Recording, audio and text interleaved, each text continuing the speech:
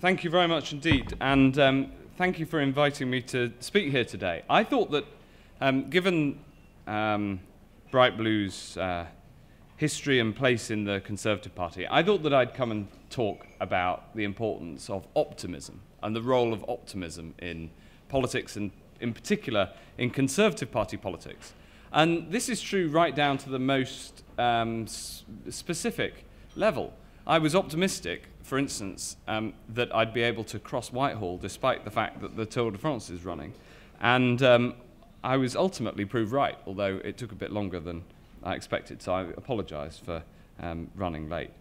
And but the message I wanted to talk about, and the central message, is that I think that optimism, it fits my character, but it also is absolutely central, because we win as a Conservative Party, we win elections when we're being optimistic about Britain.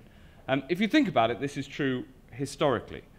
It was true under Macmillan, when he said, "You've never had it so good." It was true under Margaret Thatcher with her revolutionary zeal. It was always a zeal that said that Britain's best days lie ahead of her.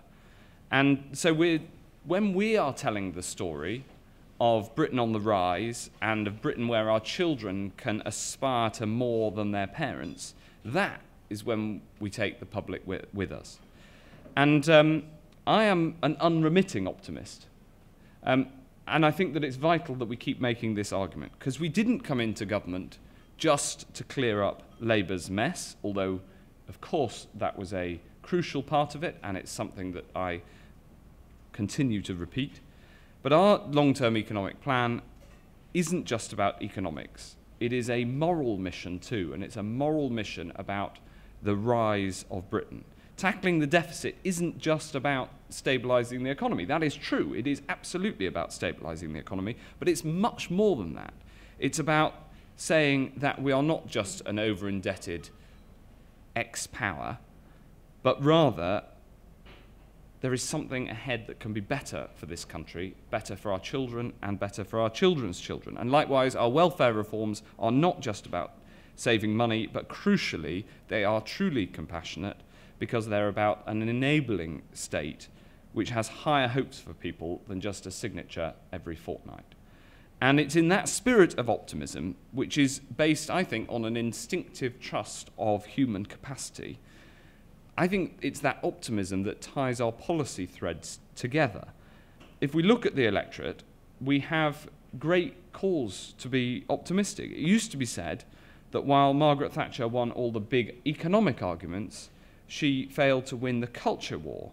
But the evidence increasingly suggests that the tide is turning. And we know from polling data that under 30s are more closely aligned with conservative values than their parents and their grandparents. They're more likely to value self-reliance over state dependence, being less likely to support higher welfare payments for the unemployed, for example, as one proxy, as one measure of this.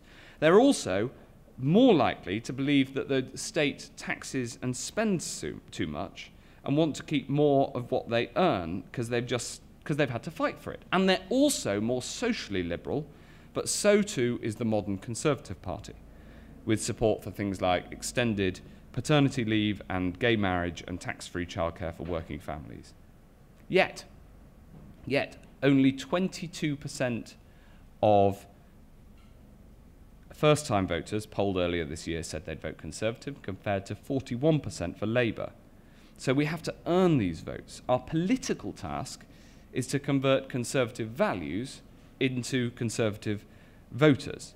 Now, first and foremost, I think that means policies that deliver for young people. First-time voters say that jobs and skills are their top priorities, so maybe that's a reason that I care about this so much. Having seen what Labour did to their older brothers and sisters, I can understand why they feel that way.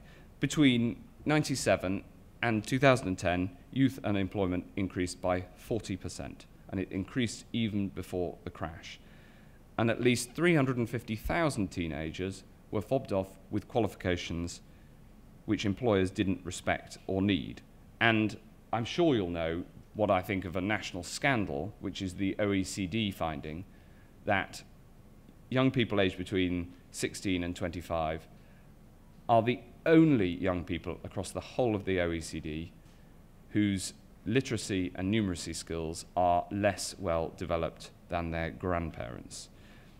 Now, I think that we then have a strong argument that we're turning this around. Since 2010, we've delivered 2 million more private sector jobs. We're on track to deliver 2 million more apprenticeships by the end of the Parliament. We're revolutionising vocational education so it truly matches university as a route into a good job. And we've done this by quite straightforward and quite conservative principles. For instance, a new test for every vocational qualification asking, is it rigorous and is it a route into employment? If the answer is no, we've removed public funding. We've rolled out new technical awards, tech levels, new vocational qualifications. These are designed in partnership with employers. And in fact, we brought in what is, on the face of it, a simple test, which is that if these qualifications are to be recognised by the government, then they must have at least 5 employers, real employers who recruit young people, say in public and sign a letter in public to say that they would value somebody more if they had one of these qualifications.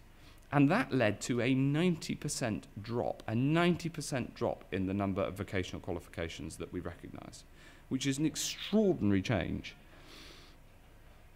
And in the whole education system, vocational and more broadly, we're unashamedly on the side of the individual learner, not the education provider.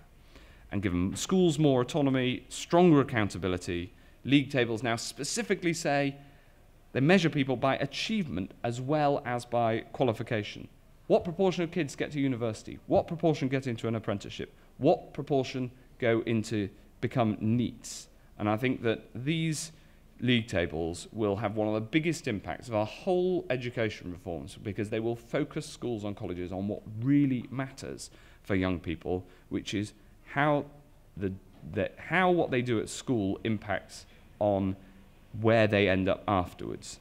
And it tackles a key concern that employers raised with me and that the CBI set out last week, which is to make sure that young people leave school and college ready for work. And this agenda is natural Tory territory because it is about earned reward, not something for nothing. And that is the sort of social justice that underpins a centre-right political philosophy. Learning takes grit and graft and application and perseverance, and to learn anything, you have to put something in. There are no shortcuts, but the rewards are worth it.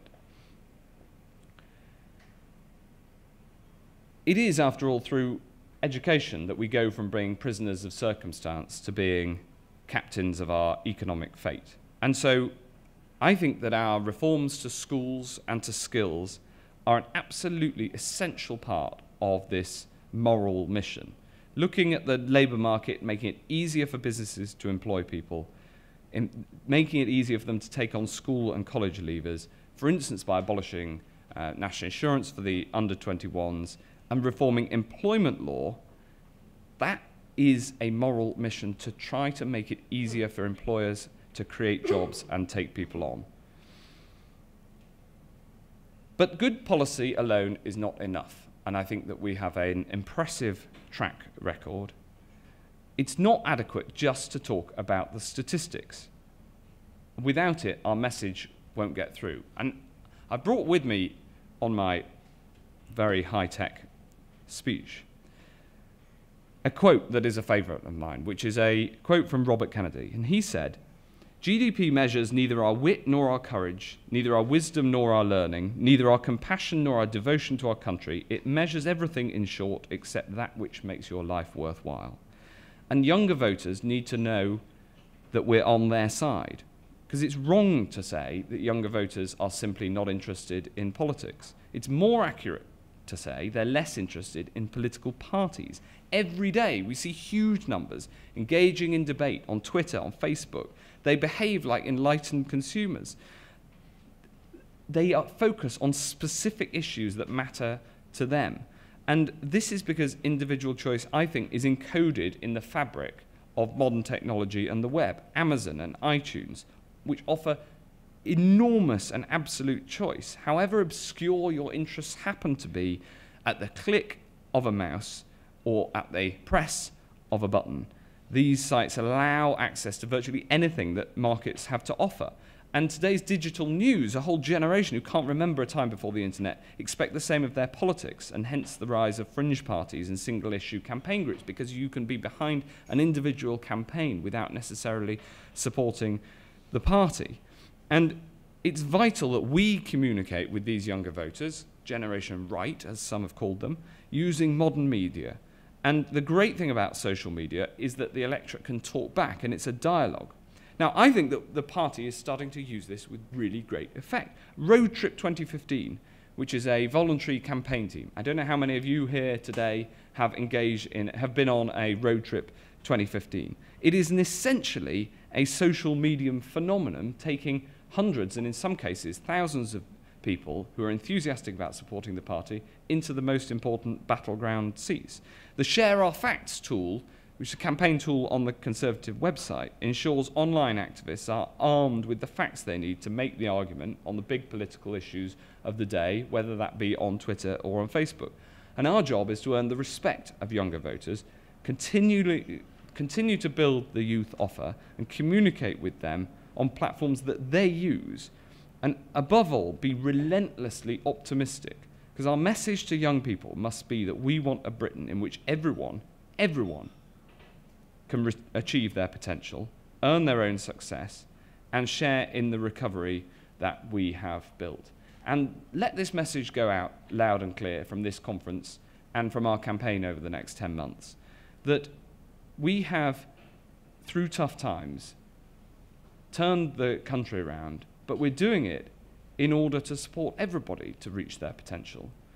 Whether you're the sort, or whether you might have gone to university in the past, or whether you want to go into an apprenticeship, and whether you're somebody who voted for us last time or is open-minded, we've absolutely got to campaign on supporting and being on the side of all people, and especially amongst young people, to make sure that they know that they share our values. And it's our campaign over the next 10 months that must do that between now and the next general election. Thank you very much.